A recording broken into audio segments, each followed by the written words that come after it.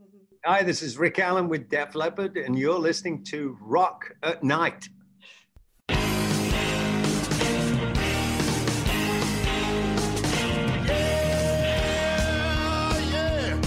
you ready? Hey, tonight I'm gonna take you on a little trip. We're going down south by the mighty Mississippi. I'm gonna take you to a place where lights never dim. Bring your mother, your brother, and your best friend. I'm gonna show you where they dance out in the street. They'll tell you all about your body heat. I'm not gonna talk about it, just gonna do it. Get on down if you feel up good. Now, get on down.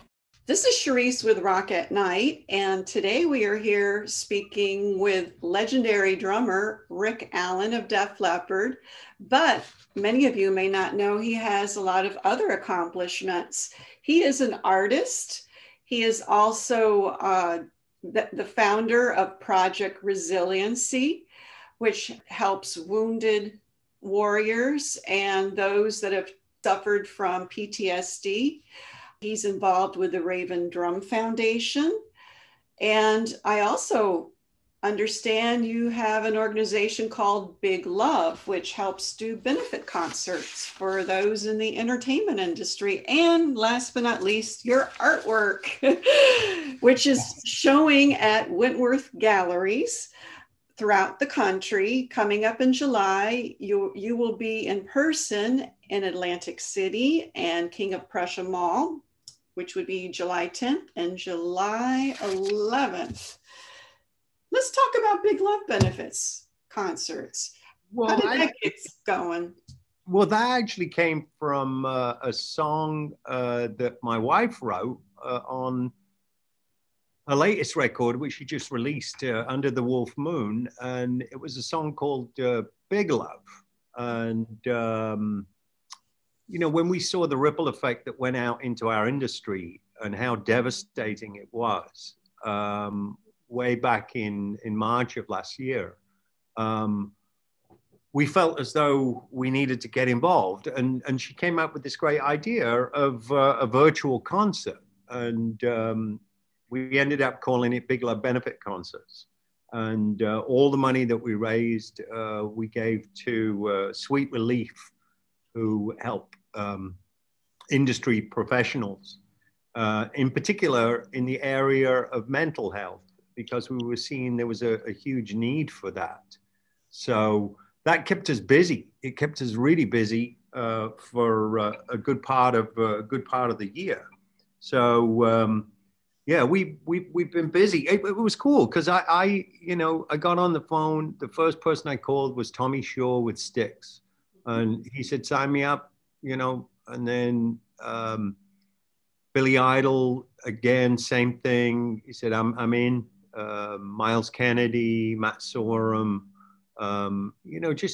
it was so cool, that people came forward with no questions asked. They just wanted to help. And really the whole idea was, if the infrastructure of our industry disappears, then we might not have anything to come back to.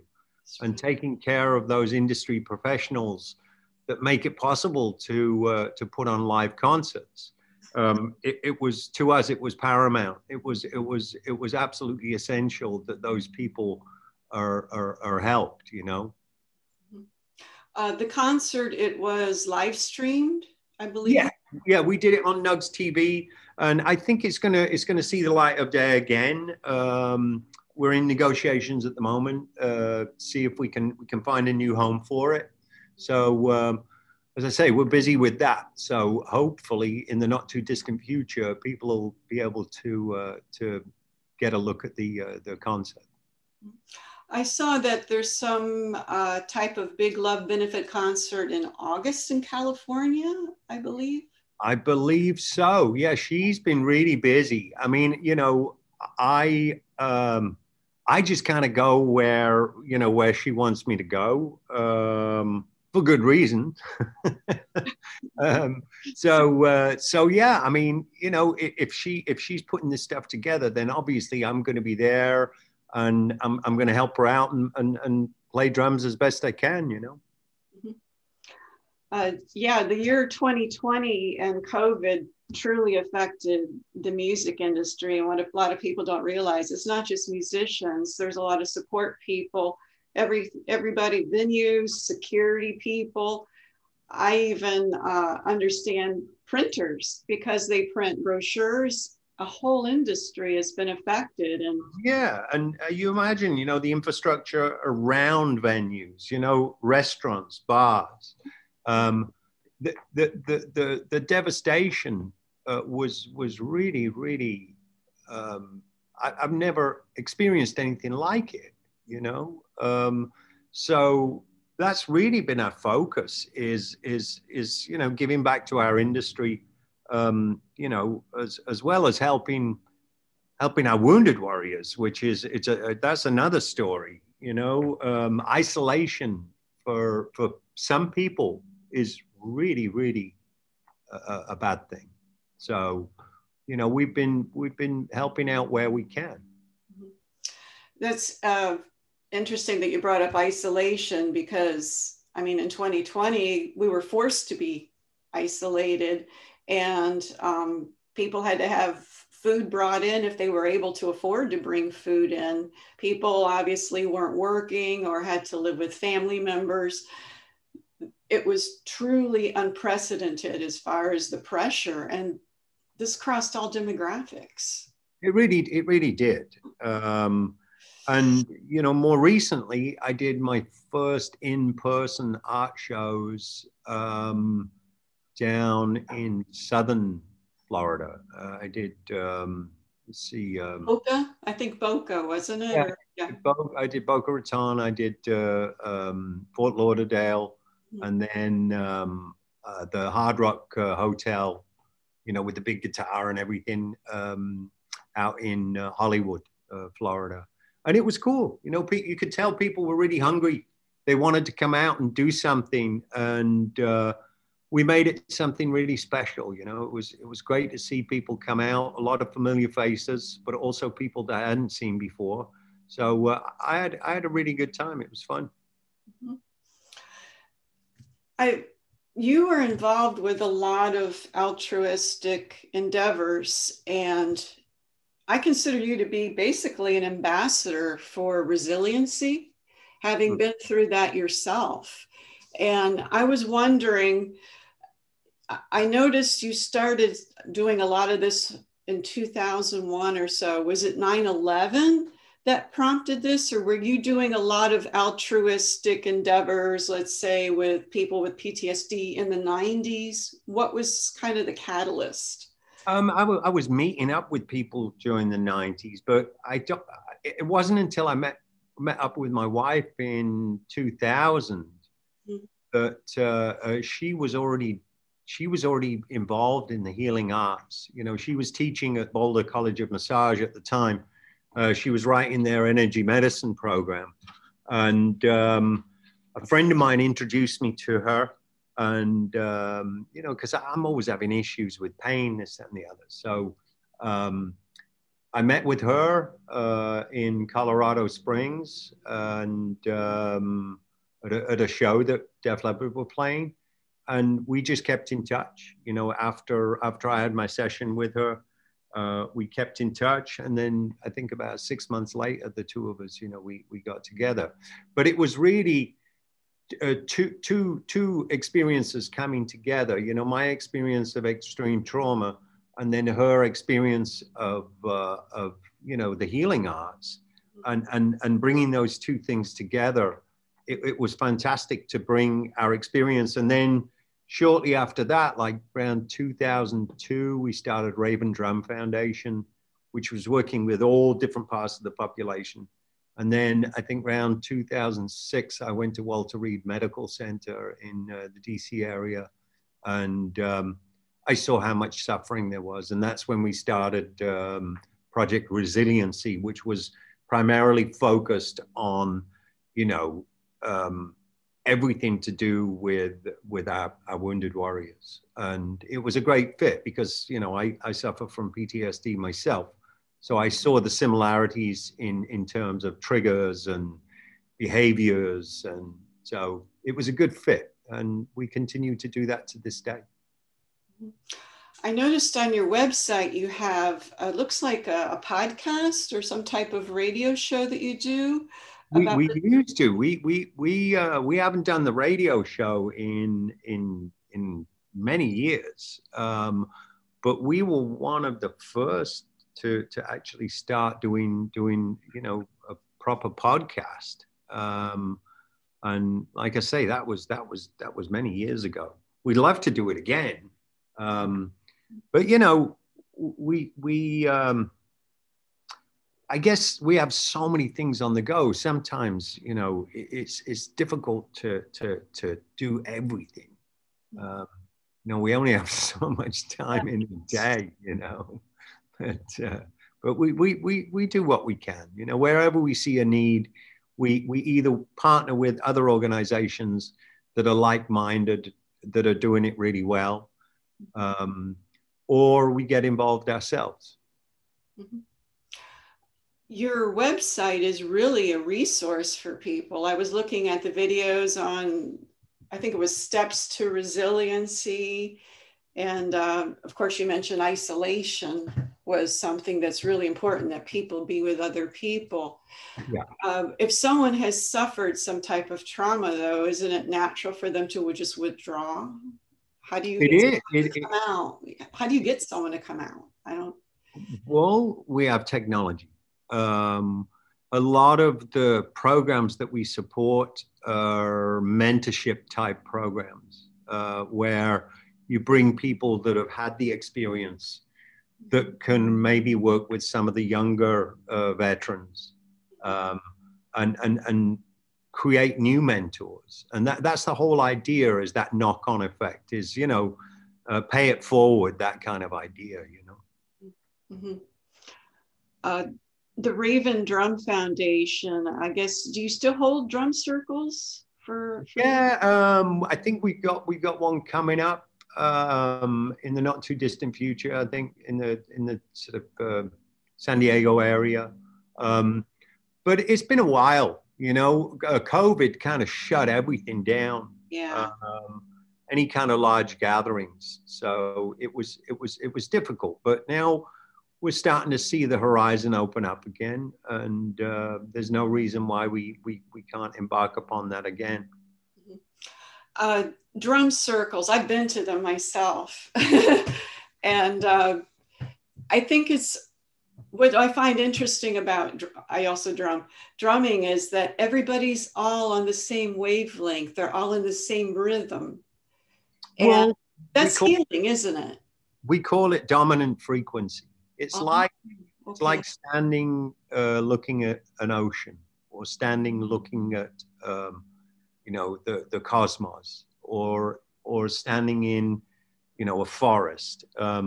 There's a dominant frequency that you become entrained. If you're in a crappy place, mm-hmm. and you experience something that is bigger than you, then it's natural for that to have an effect on the individual. And that's the whole idea behind drumming as well. And not only are you using both sides of the brain, in terms of right and left hemisphere, because of the types of rhythms that we play, again, there's that dominant sort of rhythm that brings everybody into the same frequency. And that's the whole idea behind it. In a sense, if someone is depressed and they start drumming, they're changing their frequency then, right? Yeah, for sure. And that's the hope, is that, and it's experiential. People are like, oh no, I don't want to drum, I just want to watch. But if you just watch, then you're not going through the experience. The whole idea of drum circle is it's experiential, and it's inexplicable what it does to people. I mean, there's science behind it, mm-hmm. but initially, people are like, well, what could drumming possibly do for me? Well, try it and see. Mm-hmm. Yeah, I started, after reading about the drum circle, I started contemplating, and I started thinking, life is rhythm. I mean, our heart beats, that's a rhythm. Cats purr. I mean, natural sounds and stuff that come out are usually frequencies, right? Like, Yeah, I mean, we are rhythmic beings. I mean, the first rhythm we heard was our mother's heartbeat, mm-hmm. and that kind of sets you on that trajectory. Um, Everything about us goes in cycles, waves that go up and down. There's an ebb and flow um, to our everything about us, from our physical state to our etheric state. Yeah, I find that pretty interesting. And if everybody's all in synchronicity, they're all joined. And that's what humans are about, is being together, you know? It certainly is, because I travel so much, because we travel so much, we're less susceptible to fear of the unknown or fear of the other. I'm more accepting of different, Mm-hmm, mm-hmm. you know. Yeah, I find that fascinating. Let's change the direction. Photography. You, when you started taking pictures, I guess when you were young or when you were on tour, was that kind of like keeping a diary, or was it just a way to fill time in between playing sets? Uh, What prompted this? Both. I mean, photography became such a friend because I could take the camera with me, and I didn't have to be with anybody else. I could just enjoy the moment, manipulating light and capturing something that I thought was interesting. And then, interestingly enough, when I bring it home, sometimes some of those photographs will inspire, say, a new art project. So it's become a really fantastic way for me to document life experience. Mm-hmm. I just saw a documentary with Andy Summers of Police, and All right. just like about a week ago or so, and he basically did the same thing. And I started thinking, do most musicians carry cameras with them and just take pictures all the time? I wonder, do you see a lot of other musicians doing that? I do. And that was, we were just talking about Kevin and the mirrorless camera. And Yeah. that's one of the reasons I got a smaller camera, especially if I stick a 35 mil on it, then I can basically take that camera everywhere. And the files are huge. They're like 42 megabytes big. So, it's great because I never know what I'm going to experience, what I'm going to see, so if I have that camera there, I can it's easy for me to document, whatever's going on. Mm-hmm. And you take a lot of your photographs and you kind of do mixed media, you put them into your paintings, correct? Yes, exactly. So there's a couple of ways. There's completely original pieces, like all of the legends pieces, where they're one of a kind, and then I'll take high res photographs of the one of a kinds, and then I'll further enhance those. Hence the term mixed media. Yeah. So because you use drum heads and everything. You paint everything. Yeah. Yeah, it's great. I mean, if the dog stood still for long enough, I'd paint him.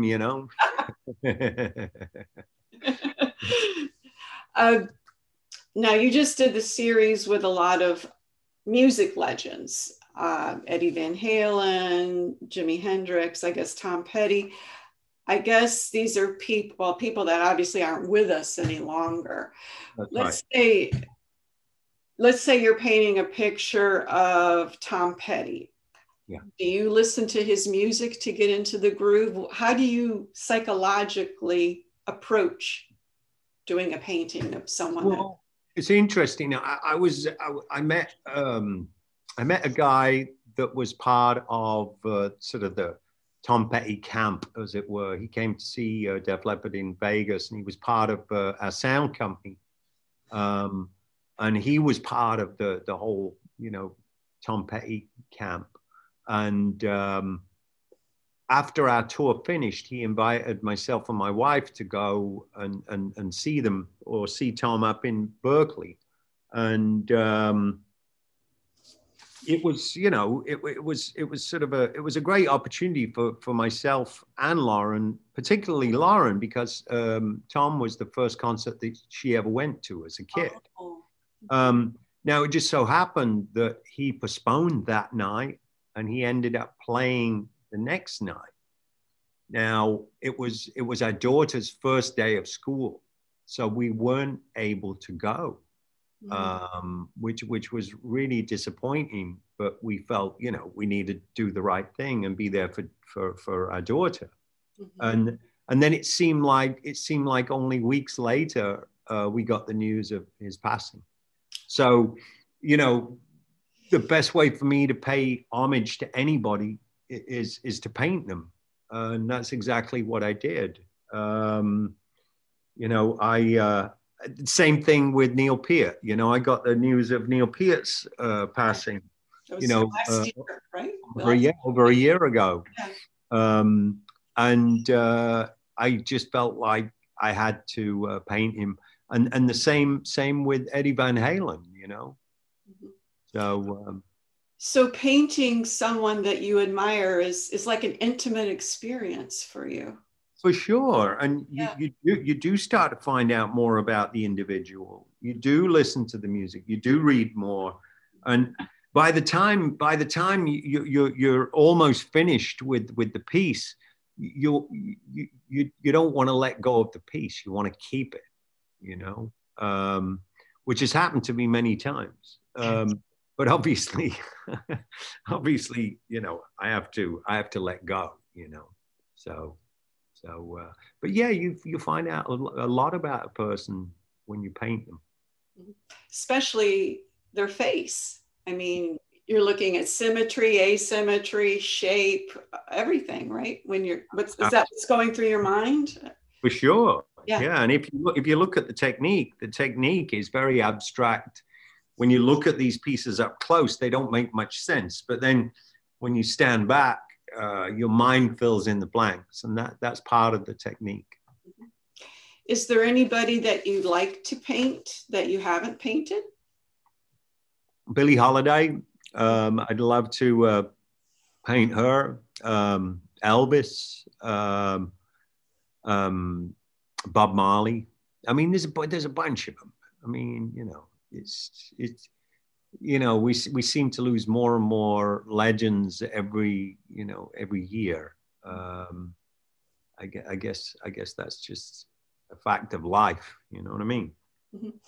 But I got a lot of inspiration from, you know, from all the legends that I painted over the years. You know, as I was growing up, and they're probably the main reason why I do what I do. And, you know, I became a musician myself.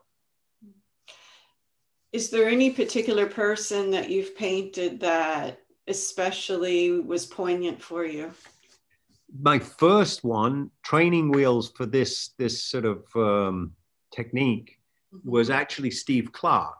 And Steve Clark was the guitar player, the original guitar player with Def Leppard. Yeah. And nice story. You know, I mean, I miss him every day. It's like you just don't, you can't let go of that. It's just a fact.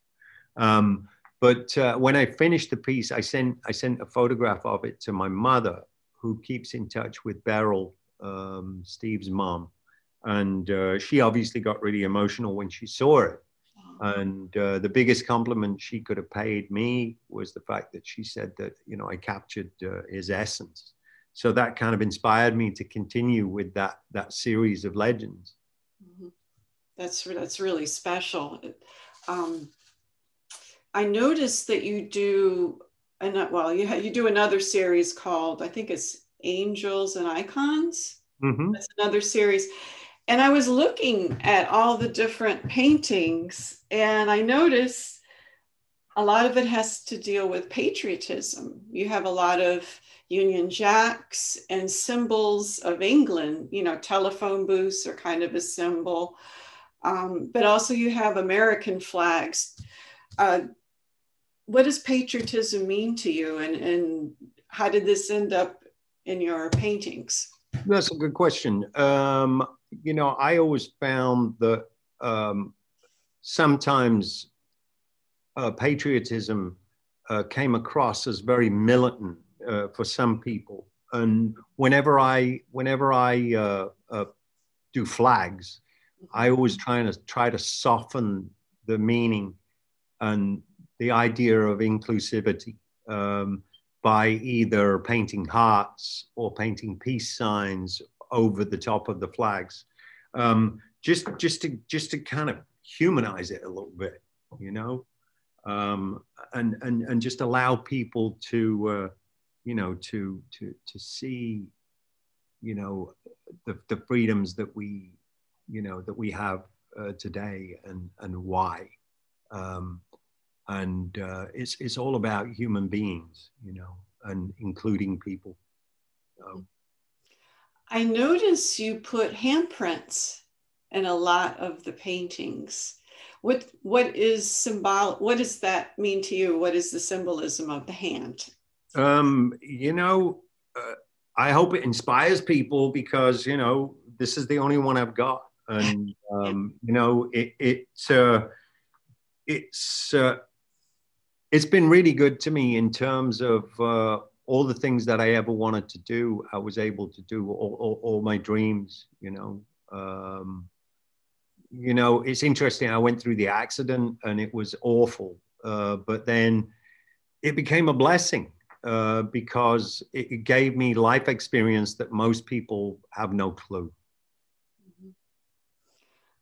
I was thinking about the handprint too. Everybody has a different print, you know. It's almost like your signature. Yeah, I mean, it's completely unique. It's amazing that we all come into this this world with you know, something as unique as a handprint and fingerprints. And I noticed the heart. I'm presuming some of the hearts are purple hearts, meaning, especially since it's for warriors and stuff, it's a symbol of honor. Well, honor, and also life after combat. A lot of our warriors lose their identity because sometimes, you know, they may be medically discharged, and it's really difficult for them to, you know, to be in a situation where they're not going to go back and spend time with their comrades. They're not going to go back into, you know, the front line of a war zone. So the idea of that is having the courage to find something else that you can never take that identity away. The front line of any battle is probably one of the most exclusive places on earth. But the idea that you can rediscover other things about yourself, whether that be discovering art or photography or music or poetry or dance or you name it. So that was the idea behind that, was how to integrate, how to come back in a way that was dignified, you know. Here in Tampa, we have MacDill Air Force Base. So we do see a lot of veterans around here, and there's VA. I was just in Tampa. Yeah, I'm in Tampa, Florida. I was just there like a week ago. No way. Yeah, I was at the Godfrey Hotel playing drums with a friend of mine of 30 years, actually, a guy called DJ Ravi Drums. And what we do is we do this hybrid. It's like DJ come playing live drums over the top of these really cool dance music or pop or rock mashups. And yeah, I was there a couple of weeks ago. Holy cow. Well, this is where I am, and in Tampa Bay, and this is an Air Force community, you know. So yeah, I used to live there. A lot of veterans. Oh, you know this area. Oh, great. No, I used to live over in Sweetwater. Oh, okay. I had no idea anybody lived over here that was from Def Leppard. There are a few rock people that live around here. Stephen Stills, I think Yeah. he lives here, and from Cheap Trick, Robin Zander. Yeah, and then you got further down the coast, you got Soda, there's people, I think. Yeah. Brian with AC/DC. Yes, yes, that's right. And of course, all your Southern rock people live around here. You know, remnants of Allman Brothers family, you know, the extended family, they all live around here. Yeah, too. I know all the guys with the Allman Betts band. I I actually got to see their first concert at Rock and Bowl in Brooklyn, way back, way before COVID hit. But I became friends with all those guys to this day.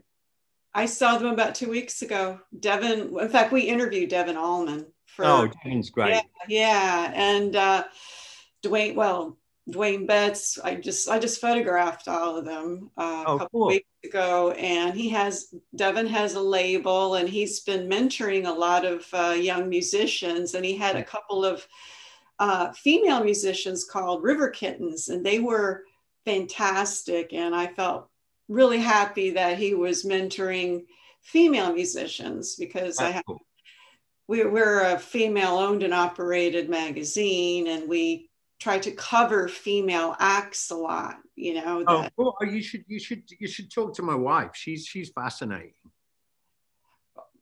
Maybe I'll make an appointment with her because she's really I actually listened to some of her music. Her voice is beautiful. Yeah, I know. You know, she was, I mean, it was very soothing too, her music. And, you know, just, there's something about her. She's almost like ethereal or something.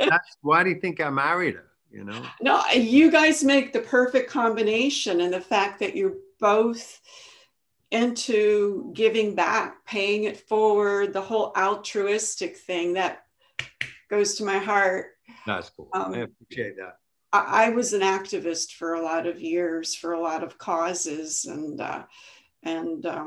so that's a soft spot. That's one reason I wanted to ask about some of the your causes, especially with the veterans. And we see a lot of veterans here. Yeah, I know. Amongst us and everything. And I used to teach years ago, and some of the students had just come back from, you know, Iraq, and they felt guilt about coming back. That was the biggest problem I saw, was overcoming guilt. Well, that going back to what we were saying, the whole idea of life after combat, and survivor's guilt and everything else that goes with it. You know, they spend a long time training soldiers, but they don't spend long enough decompressing them. Yeah, that's true. And then I think part of the cultural thing is the old, I'm a man, you know, and I'm supposed to suck it up and all that and not ask for help. Yeah. I think it's kind of ingrained, especially in military. You're supposed to be tough, you know what I mean? We teach the exact opposite. You know, exactly. you have to soften, yeah, it's a different way forward, but we feel as though it works. Mm-hmm. Well, I'm all for that. I had students that they came back, their marriages didn't last, and they just had trouble communicating. They don't know how to communicate with other people. They, like you said, they become isolated and withdrawn. Yeah. And that's the worst thing you can do. And that happened to a lot of people in the last year with COVID. I know. I got a taste of it myself. You know, I felt depression. But then, you know, we embarked upon, you know, Big Love benefit concerts, started just being of service and just doing things for others, and, you know, just getting active, and things lifted, you know, and now we're starting to see, you know, a way forward. So it's good. Back to the icons. I noticed she had a painting of Victor, the dog, for RCA Victor. Oh, that's right. Yeah. Yeah, and you had Buddha. Mm-hmm. My happy place. I spent many years in India, and yeah, I had some really profound experiences. So again, these are all parts of my life experience. So, I want to bring those things to other people. Mm-hmm. Looking at the collection, it's almost like you wear your heart on your sleeve. Yeah. I could see that. I could see your love for England, with all the different symbols and stuff, but then your love for America as well. Buddha would be like your spiritual part. Mm-hmm. You. Music would be RCA Victor and some symbols like that. Are you still painting symbols, icons? Are you still doing that? Yeah, I'm doing a couple of flags. I want to revisit some of the things I grew up with. I want to revisit the telephone boxes, do a spin on that, and mailboxes as well. They were so cool. All the Victorian symbology is so cool. And it's one of the reasons why people go to England in the first place, is to experience all of that stuff. But unfortunately, they're tearing a lot of them down. You can only see telephone boxes in certain parts of London, and a lot of the telephone boxes aren't even active anymore. Everybody's got cell phones these days, so I kind of see why. But it seems like such a shame. Yeah, I guess, even here they tore down all the boxes, I know. If you don't, let's say you lost your cell phone, what do? There's no public telephones where you can throw a dime in. You have to borrow one from somebody. I've done that before, and people are normally pretty gracious. They'll say, "Yeah, no problem." Go ahead. I'd say, "Well, I'll use your phone if I can erase the number when I'm done." Yeah, there's some privacy there. No, really. So we've touched on a lot of different topics. Is there anything on the horizon that you would like to talk about that's coming up in 2021 you would like people to know about, or anything you're working on? I'm always working on new stuff. I'm rehearsing with my wife at the moment. We got a couple of shows coming up, and then I'm going to push forward with working with DJ Ravi drums. Hopefully, we can do some festivals. That would be cool. So there's always stuff to be going on with it. And then just getting to spend this time with family has been really special. So there's a silver lining, not for everybody during COVID, but there has been for me. Last time I took any time off was 2010. The rest of it is just full of work, concerts. It's almost like we had a forced sabbatical. I think we needed it. I think so too. A lot of people did a lot of reflection and reached out to people they hadn't reached out. I actually talked on the phone. I rarely talk on the phone anymore. Why don't we do that? You know what I mean? I know. No, I know. It's important. It's important. Just pick up the phone and call, Mm-hmm. Well, it's been a pleasure speaking with you. I hope I asked some things that are slightly different, No, it's great. It's great. I really appreciate you. Thank you. You're listening to Rock at Night. The introductory song, Get On Down, is from blues artist Billy Bass Alford. Look for his music at ReverbNation.com.